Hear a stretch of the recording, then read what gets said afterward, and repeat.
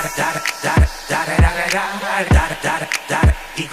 up, YouTube? This is your friendly neighborhood movie nerd, back to give you guys everything that is going on in the world of movies and TV.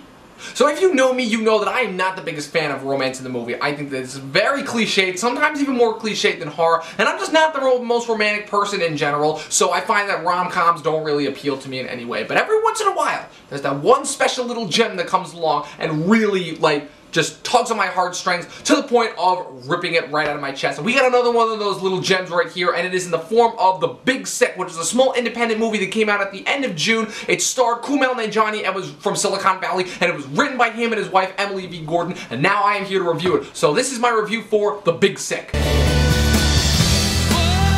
That's why they call it love.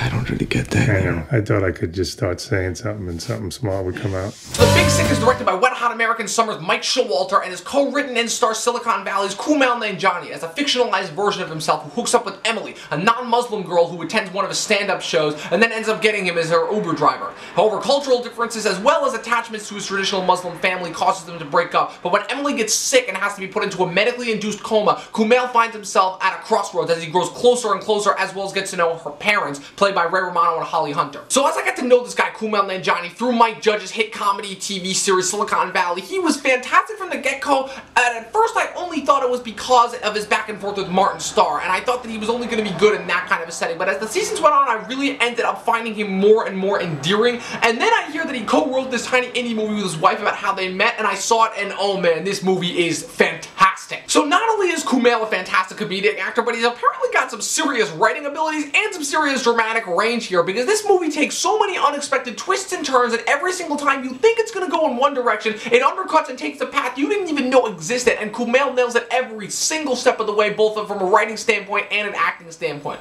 So to give you an example, with the stuff concerning his family, you assume it's going to go one way because in all of these types of media, whenever there's a Muslim family and they find out that the main character is doing something, you know, white that's not really on the Muslim tradition, you know there's going to be some kind of tension that ends up getting resolved in the end, but here, no, they straight up disown him. But rather than just take it, he straight up tells them, no, this is not happening, and you don't get to kick me out of the family just because I decided to do something differently with my life. Like, Kumail does that brilliantly here. But besides Kumail, the rest of the cast is spectacular. Zoe Kazan plays the girl, Emily, who is a representation of his wife, Emily V. Gordon, and their chemistry on screen is so good they may as well be married in real life. But then, after the relationship is well established and you're waiting for the thing that's going to come along and throw it all into chaos, it still comes from a place that you least expect it, and then, once she finally falls into the coma and Kumail meets her parents, oh man, Ray Romano and Holly Hunter might be the best set of parents I've seen on film and TV in a very long time. Ray reminded me last year with Vinyl that he could actually act, and he does it again here. These two both gave Oscar-worthy performances. They are both so funny, so charming, so endearing. They're both so atypical for,